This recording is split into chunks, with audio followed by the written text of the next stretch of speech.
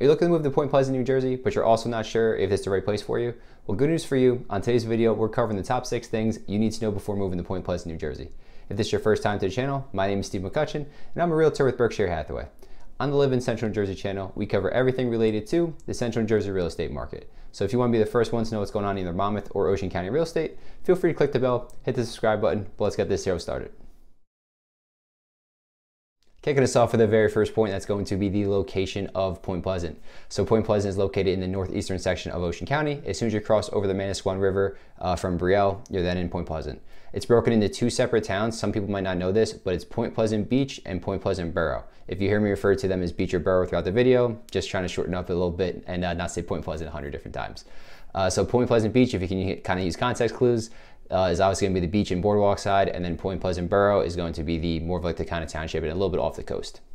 A couple of different major roadways throughout the town is going to be Route 35. This brings you north and south throughout many of the beach towns, so that's my personal favorite. You can take that from Belmar all the way down to Point Pleasant and even farther south than that. Then you got Route 88. That'll bring you throughout Point Pleasant itself, so you have Point Pleasant Boro into the beach.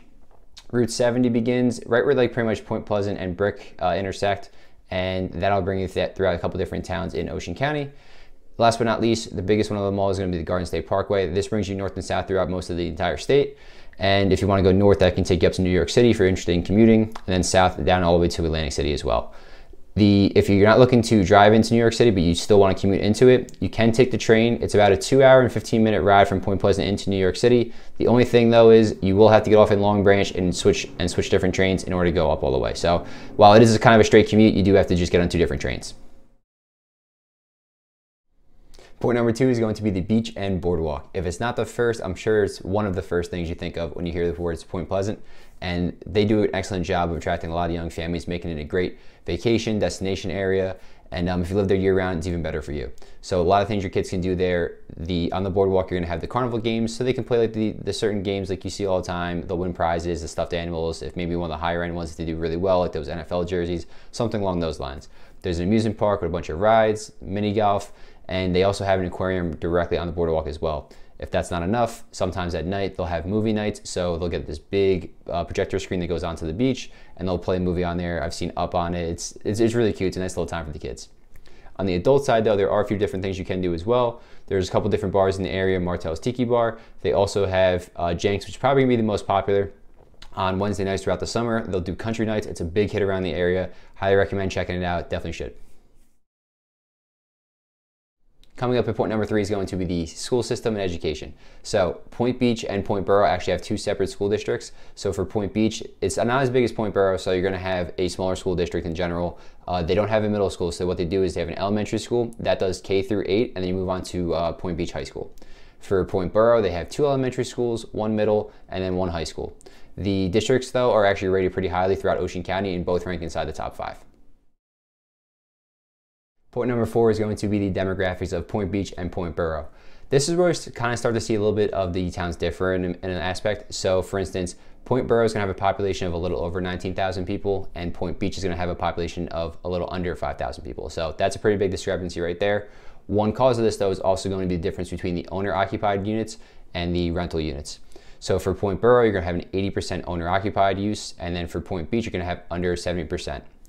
The main reason Point Beach is going to be so low is also that we do summer vacation rentals. That's a big part of the economy here in New Jersey. I'm sure you've seen the show Jersey Shore. It's essentially in something aspect like that. That's obviously a much different thing. Point Pleasant looks for the families more, but the investors will come in. The peak months are going to be between Memorial Day and Labor Day, so late May to early September. You'll have some rentals maybe before then and after then, but that's pretty much the bulk of the business that's going to be done. You'll have these investors, they'll rent them out for the entire summer to some families, maybe just for a month or even just a week. It's very common around here. It's a big part of the economy for all the shore towns up and down in New Jersey. And yeah, so that's where you're going to see a big discrepancy. It's going to be in the owner-occupied and the population. Point number 5 is going to be the different housing options in Point Pleasant. So we're going to go over the median sales price real quick. And for Point Boro, that's going to be $582,000. For Point Beach, though, it's going to be $867,000. Obviously a big difference there. That's $300,000.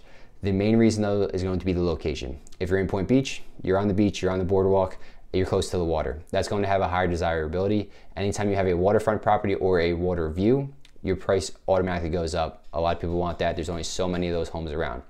The point I made before too with the investors is they're going to come in and they're going to drive prices up as well, because once they see how much rent they can get for these places during the peak months, they're going to come in, they're going to bid, have specific numbers in mind, and if they're looking for more of an appreciation play, they don't mind necessarily overpaying a little bit either. So if they have cash, probably a pretty simple transaction.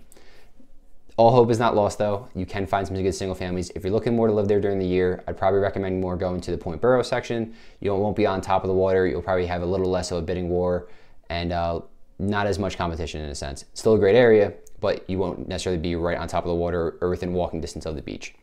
You'll find some homes there for some good single family homes. I would say in between like that 400 and 600 range.